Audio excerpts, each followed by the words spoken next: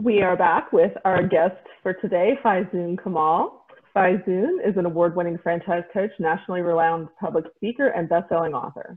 As CEO of Franchise Pros, she coaches people nationwide in marketing the transition from employee to entrepreneur.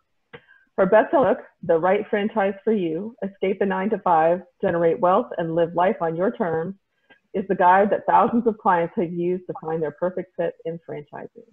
Welcome to the show, Faizun. Thank you, Elizabeth. It's a delight to be here with you ladies. Hi, Rebecca. How are you? Oh, fabulous. We are so excited to have you. You have no idea. And am I. So, you know, it's interesting. The whole show is dedicated to franchising, and specifically women in franchising, and which is why I'm so curious about your journey into the world of franchising. Can you share with us a little bit about that journey? Absolutely. Absolutely. Delighted to be here. And thank you again so much. Like most of my career, my journey into franchising has not been a straight path. I suppose nothing in life that's worthwhile ever is a straight path. Really, I would say, you know, Rebecca, my journey into this world began about 5 years ago. I was in the corporate world. I was a corporate executive, had the 80-hour work weeks. And, you know, my life had gotten to a point where it was very high stakes, very high stress, always on that hamster wheel, always feeling like the day was never long enough to get things done.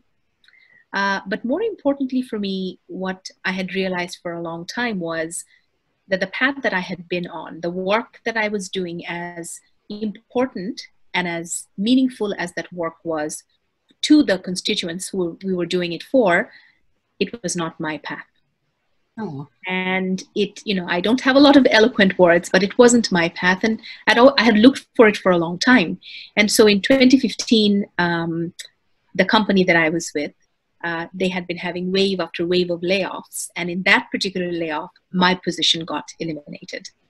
I tell you, it was one of those situations where it wasn't a blessing in disguise. It was a straight up blessing, truly. Mm-hmm.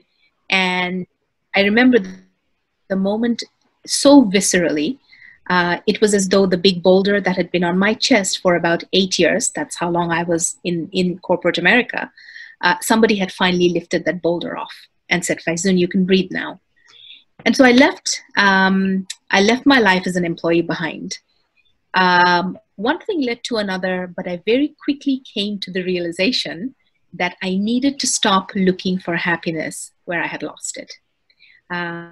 I had thought about going back into the corporate world, and until it hit me like a ton of bricks, and I said, what are you doing? That is no longer, you knew that was not your path. What are you going to do now? And so the one thing led to another. That led me into the world of franchises. And, you know, Elizabeth, you kind of read the tagline to my book. And the tagline is, escape the 9-to-5, generate wealth, and live life on your terms. Those were the three key things that I was looking for in my life with my family. And I had never found it in all the different things that I had done over the years. And finally, after finding this world of franchises that I knew nothing about, I was really floored. You know, like so many, we are on a podcast that's so aptly named The Franchise Woman. There are millions of highly qualified, educated, professional women who, my friends, I think are truly leading lives of quiet desperation. They're very qualified. They're so good at what they do. And yet their inner lives feel hollow. They feel empty because they are not doing work that is their calling. They're not on the path that they feel they need to be on. In a nutshell, that's really sort of my how many years journey, I don't even know, that brought me into this world, condensed for you, and how I find myself where I am today. Wow. And you know, that same journey you were on, where you finally could take that boulder off of your chest, is what a lot of your clients are also feeling. is this really my calling? Is this really my passion? Is this really my purpose? Is this really who I am, this corporate employee? And don't get me wrong, there are some people that really is the right place they're supposed to be. But the type of people you're working with are people with similar journeys as you, asking the same questions. Who am I? What do I want to become? Where am I going? What's important to me? Beautiful Absolutely. thing. Absolutely. And, in this particularly at a time where globally things have completely, the ground has shifted beneath our feet. We are living through the midst of an epidemic, of a pandemic, the likes that we haven't really seen in our lifetimes. I think particularly now, when there's so much, we all feel there's so much at stake, so many people have lost their jobs, so many people are living in fear that they're going to lose their jobs. I think for those, and again, we're talking to sort of an audience of women, but for those women who think they don't have an option, they've been an employee, to take the time now to say, should I be exploring different things? There's a lot out there. One of the key things that clients love about this process is all of our lives as employees. Think of the last time you applied for a job. To a certain extent, you are trying to force fit yourself into the job description. Mm-hmm. Whatever the job description is, you might meet 8 out of the 10 things. The other 2, you convince yourself and you try to convince the employer, you can do it. No. When you start to look at franchises, it is absolutely the other way around. You come to the table fully empowered, not in this sort of subservient, please give me a job kind of stance, but you come to the table fully empowered to say, hey, here's who I am. This is what I have done as a corporate executive. Can you share with me a little bit about what your business is about? There is no force fitting. Mm-hmm. The business has to fit you, the client. It's an amazing transformation that I see in my clients' eyes and I hear in their voices once that shift occurs. Absolutely. Well, and I think as you're going through that process, we had talked a little before the show about authenticity, and I have found that in my life and my path, anytime I stepped off and away from my own authenticity, what I wanted, what my goals were, what my dreams were, what I was good at, what my gifts were, things didn't go nearly so well. And when I scooted myself back where I knew I was supposed to be in my little zone, things went better. So how do you help people navigate from where they're not happy to where they're living their authentic life? Because I think sometimes it's hard. We lack self-awareness. We have fear. We have all of these things going through our heads. So to find what that path is and identify how to get there, how do you coach people through that? Absolutely. That's a fantastic question. Authenticity. So in the book that you mentioned, I go through the 6-step process that I take every client through. Mm-hmm. And if you think of the journey, ladies, as a 2-part, there's a very internally focusing part of the process. And then the second part of the process is more external. Most clients will come to me and they think, oh, you're immediately going to hand me a list of brands and I'm going to start calling them and finding out about them. Mm-hmm. That is going to happen down the road. That is not where we begin. Where we begin is to say, Elizabeth, who are you? Mm-hmm. Beyond your resume. Rebecca, who are you? Beyond your LinkedIn profile. Beyond all those things that we typically use in the professional world to introduce ourselves to each other. Hi, I'm Faizun. I'm a franchise consultant. What do you do? Mm-hmm. I'm not interested in that. I want to know who the real Rebecca is. What are her superpowers? Because I know you have them, because I do too, right? What are your blind spots? What are those things you would rather get your tooth pulled out without lidocaine than do those things? We all have them. I want to know what those things are. And it's this, I know you laugh. It's in being able to peel back the layers of the onion that every client is, that I get to the heart of who they truly are. What makes them tick? one of the things I like to ask my clients, and everyone laughs when I say this because they think I'm being very Pollyanna-ish. I'm not. I say, all right, guys, boys and girls, what's that one thing? Think about it. It could be something completely inconsequential, but it could be telling. What's that one thing or a couple of things, when you do them, you lose all track of time. You are in Great your zone, question. you are in your flow. You're like, oh my gosh, I don't need anybody to pay me. I just love what I'm doing. Is there something like that? Now, some clients might say, no, Faizun, I really don't. Okay, there's nothing bad in that. A second question I would ask would be, okay, if that's the case, let's talk a little bit about, what are some of your interests? Your friends and family, your best friend, your mom, your dad, your spouse, what would they say? Oh my gosh, Rebecca is a ninja at fill in the blank. Those people know you best. There might be a way in which that superpower is what a particular franchise of mine is looking for. I spend, probably this is quite different from a lot of other consultants in this industry, I spend quite a bit of time on the front end talking about things that I don't think client thinks I'm going to talk about. They think we'll immediately jump into brands. That comes down later. This is sort of the foundational work that we need to do, where once we get you aligned with who you truly are and what it is you want to do moving forward, then comes the second part of, all right, now that we have a sense of who you are, let's start to look at some businesses that require the kind of superpowers that you are going to be bringing to the table. I like this process of self-discovery, self-assessment, and I think your point is accurate. Most of us have spent our lives square peg, round hole, or vice versa, trimming off parts of ourselves so we can be what somebody else expects us to be, either in a job role or in a place in society. So it's not often we stop and ask those questions that you have just mentioned. Who am I? What are my superpowers? How would I like to show up in the world and express myself? How am I unique and different? Where are my blind spots and where am I weak?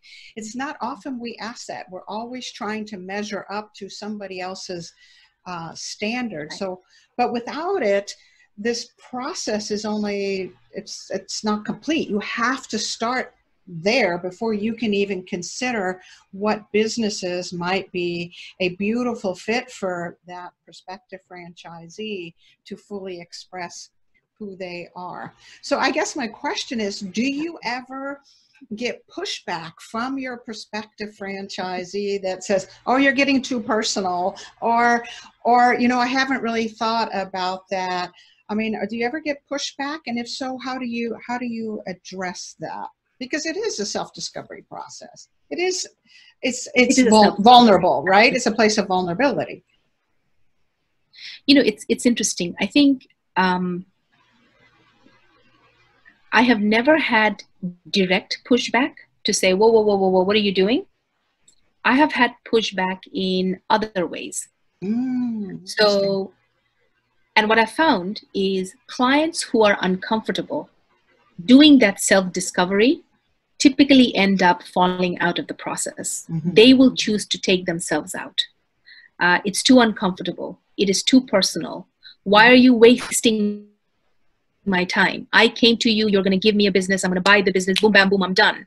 Why are you asking me all these other sorts of, touchy-feely things that I don't want to talk about? Which, by the way, is completely okay. We live in a free country. But if you come to me and you want to work with me as your coach, this is a very definite process that I will take you through. And I know it works because I have placed dozens and dozens and dozens of people into franchises who are happy franchisees right now. So yeah, I think, again, it depends on the individual. I think certainly one of the things, Rebecca, that I do get is a little bit of a, whoa, I can't remember the last time somebody asked me this. Or even cared. Yeah. Well, this is really not what I thought I was signing up for. Okay, give me a moment. And then, they wrap that around their heads and then we begin the process. But I mean, for the most part, again, the people that I work with, I love my clients. By the time they get through to the end of the process, every client that I have ever placed in a business, ladies, they're friends of mine now. Oh, yeah. They text me, they email me, I keep in touch. Hey, what's going on? What's happening? Because I think, for lack of a better word, this process is one that gets very intimate. Yes, it does. If you truly want this to work, it has to get intimate.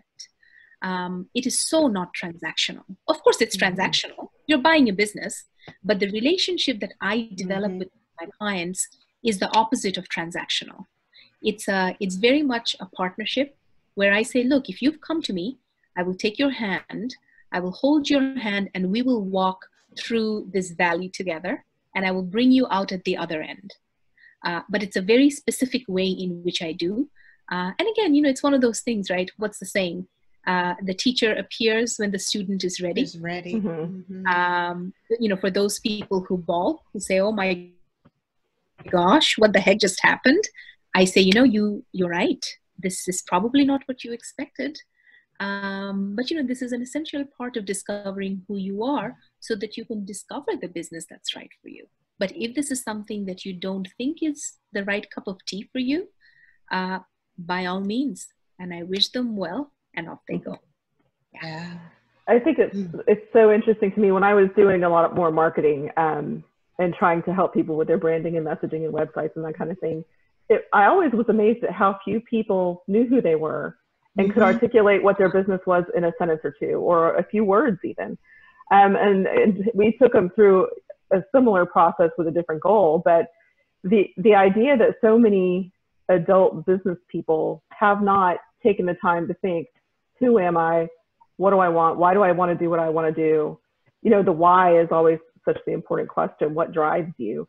So I was wondering, have you had someone who just had a revelatory experience where they thought, oh, I didn't know this is who I was, but it is, and really made dove right in and went with your process? Do you have someone that comes to mind? Because I think that's such a fascinating process when people buy in. Absolutely.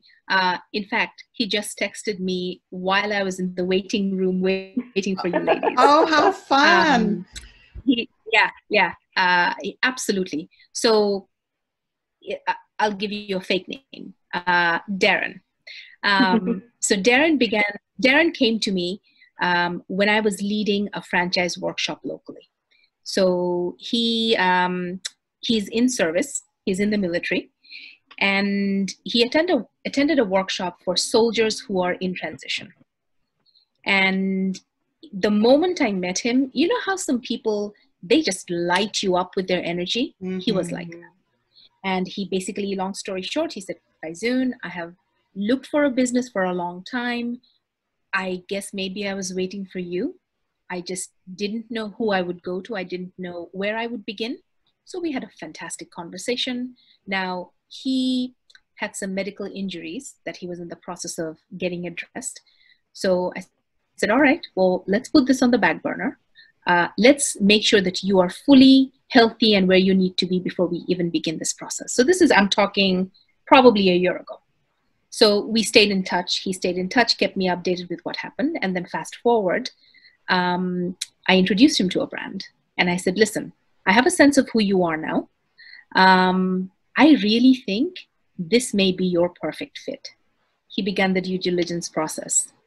The second call, maybe it was the second call he had with the brand. He calls me up immediately and he says, Faizun, I am done. This is it. Aww. And I started laughing. And I said, really? Aren't you being a little too premature? There are a couple of steps left. And he said, no. I'm saying I'll go through the process with you, but I'm just saying to you, they're the one for me. Now, it was a combination of things, ladies. And I think this is the alchemy that as a coach, I am able to see firsthand. And it is the most delightful thing when it happens. It was really a meeting point for who he was, his personality, his strengths, what he brought to the table. He's very analytical. He likes to analyze things, but he also has a very nice balance of the qualitative skills. Very interpersonal, very communicative. It was just a really fantastic fit. The brand itself, he, like every other client that I have, they want to know if the numbers make sense. Will I make money? I'm starting a business. Will I make money? And my answer is, I don't know. I think you will if you apply yourself, but that's a conversation for you to have with the brand. And so he went through the due diligence process, and it's interesting. He did all of this while we were in the throes of the pandemic. At one part of the process, he got a scare. He has a baby that just turned 1 year old. The baby wasn't feeling well. He called me at the end of a long day and said, Faizun, I spent the entire day driving around from hospital to hospital with my wife and my child, trying to see if they would give us COVID tests, because I think my baby might have COVID. I'm not sure. Long story short, the baby was fine. They were fine. It was a really ugly bout of the flu that they all ended up having. But the tenacity, the perseverance with which he stuck to the process and did what he needed to do, that was very telling of what he would become as a franchisee. Ladies, one of the things I always say, the way you do anything is the way you do everything. If you are lackadaisical, you don't meet deadlines, you don't follow process, you have a call with someone, you show up 10 minutes later, that's who you are. That's, that extends into the rest of your life. So it was, he was just a delight to work with, absolute delight to work with. So yeah, when the fit happens, that's where the magic begins, and you can see it. It completely transforms the process. I really believe, and I've seen this, in my 27 years working with franchise brokers like yourself, it's almost a visceral feeling that the client has when they get that fit, right? And it is such, it's like all the light bulbs go on. They can sense this is the right business for me, but it's your job then, prior to that, to weed through all the ones that are not, so you can narrow it down to a few that are very likely. But that requires you, as you pointed out, to truly know who they are, which means they have to go through your process and be transparent themselves and authentic themselves and be willing to reveal who they are for you to do your best job, so they can get that light up or that visceral feeling, or that just, this is it, Faizun, this is the right business for me. What a fulfilling job business you now have. Wow. Look, the work I do, I say it very plainly, it's my calling. There's nothing else that I want to do. This is it for me. So, just like I ask my clients the question, I jump out of bed every morning, my friends. There is no alarm clock. I jump out of bed because I'm excited to begin my day, because my day is full of things that I want to do. Not because my boss told me. I don't have meetings, endless meetings that result in nothing with colleagues that I don't much care for. It's none of that. My day is filled with things that I want to do. And again, for clients, that's really what I'm trying to replicate. Let's get you into a business where you jump out of bed every morning. You can't wait to begin your day. Yeah. Bedhead and all. I'm jumping out. which brings us full circle, Faizun. People that are listening to this are probably asking, how do I get hold of this girl? I want to talk to this passionate woman. I want to talk about the opportunity of owning my own business. What's the best way of getting hold of you? Absolutely. The best way, I would say, shoot me an email, faizun@thefranchiseconsultingcompany.com. If that's too much of a mouthful, look me up on LinkedIn. Now, I have been told you guys have to, well, we are all connected on LinkedIn, so maybe you guys are not the good people to ask. But if you and I are not connected, I have been told that apparently there's only one Faizun Kamal that looks like this. So I'm not that difficult to find. So connect on LinkedIn. That is the best way. I live on LinkedIn. I have conversations all day with folks on there. I would say that would be the best way. And we will make sure that information is on our website as well, so people can go take a look if they can't remember all of that. Faizun, we want to thank you so much for being here. You've been a delight. Lots of great information. I love these conversations with other women who are just killing it in the franchising industry. Absolutely. It's such a delight, ladies. They're on purpose and living with passion. I love it. There you go. We will talk to you again soon. Wonderful. Take care. Thank you. Bye now. Bye-bye.